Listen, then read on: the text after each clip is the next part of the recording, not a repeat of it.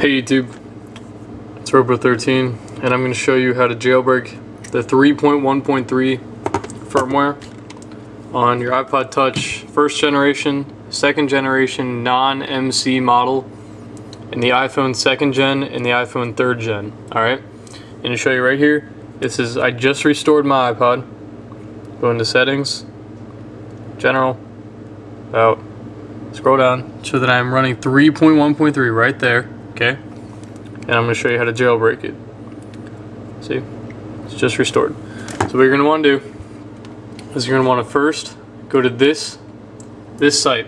Alright, it's in the video description. And you're going to want to download, you're going to want to scroll down to down here, and you're going to find your iPod or iPhone model. So I have the iPhone, I have the iPod Touch second generation.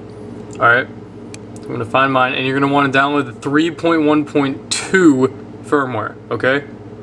Not the 3.1.3. So download the 3.1.2 firmware for any of your models. So it has the iPod Touch first gen, iPhone second gen, iPhone 3G, iPod Touch second gen. And then you're going to want to download the 3.1.2. So I'm going to click that, okay? Download that, then I'm going to click download, alright? And once that's finished downloading, then you're good for that. And then next, you're going to want to download the Red Snow for your device. Alright, so I have Red Snow 9.4. If you have the iPod Touch second gen, you're going to want to get the Red Snow 9.4. But if you have the iPod Touch first gen, or the iPhone's first or second, second gen or third gen, you're going to want to download the Red Snow 9.2. Alright, for everything else. The only one that you need 9.4 for is the second generation iPod Touch, the non-MC model. Okay, so after you download that, you're going to want to extract it and then run it. Okay, so here is mine. This is Redstone 9.4 because I'm jailbreaking my iPod Touch second gen. Alright, it's going to bring you to this screen. It's going to say you're going to want to find your current firmware. So this is where you're going to find the 3.1.2 firmware that you downloaded. Alright, mine's right here. It says iPod second gen 3.1.2 restore. Alright, and you just want to click open, and it'll process the firmware. Give it a sec. Okay, and then this little page is going to pop up. I think if you just have the iPod Touch second gen, it'll say, is this an MC model of the iPod Touch second gen? If you're not sure, you can figure that out. And then so if you have the MC model, you can't do this, I'm sorry. But if you don't have it, you're just going to click no, which is what I have. So no. Let's see, that is successfully identified. Click next. It's going to connect to the server.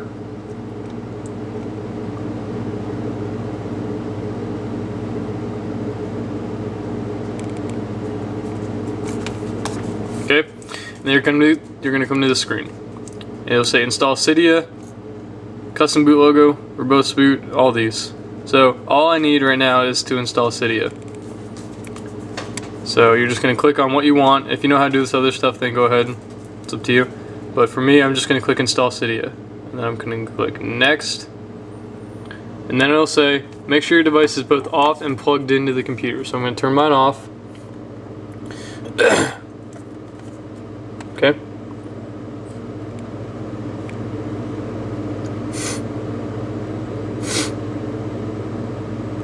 Okay, and then it just says click next when your device is powered off and plugged in. So next, it says hold down the power button for 2 seconds, hold down the power and home button, so I'm doing that right now.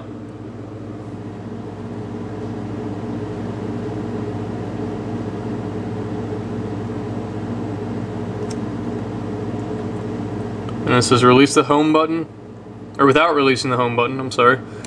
Release the power button. And once you do that, this will pop up. You should get a white screen, and then it'll perform the jailbreak.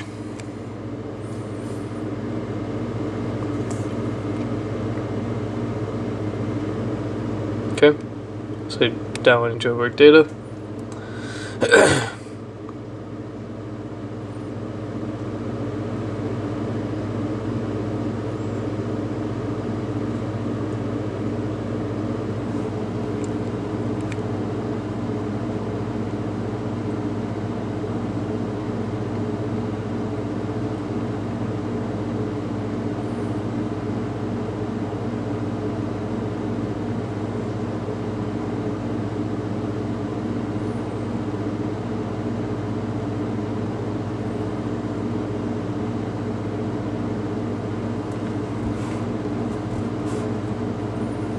And remember, this is only for the iPod Touch 1st gen, iPod Touch 2nd gen non-MC version, and the iPhone 2nd gen and the iPhone 3rd generation, okay?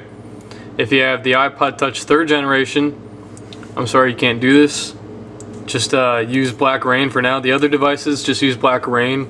It's the best. That's the best one you can use for right now, and it'll jailbreak the 3.1.2 firmware.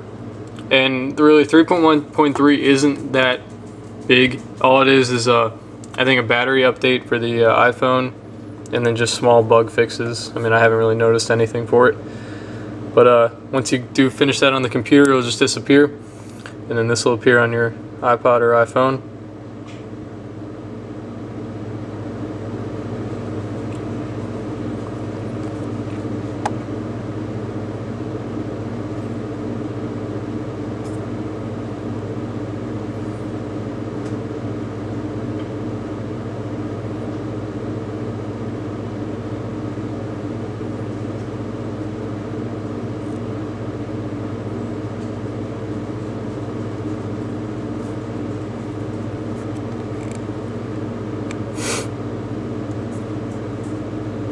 Okay, and then I'll just reboot.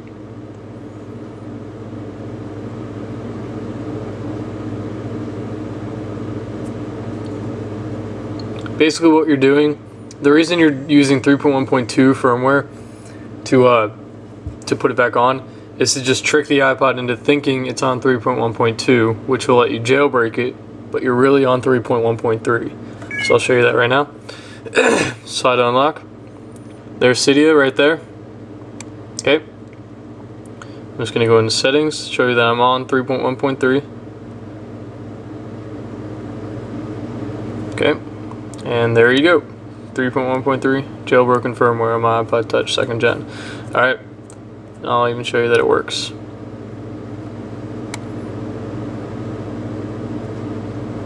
I got to do all that, but it works. So then you're done. If you have any questions, just send me a message or post a comment. This is Robo13. Thanks, guys.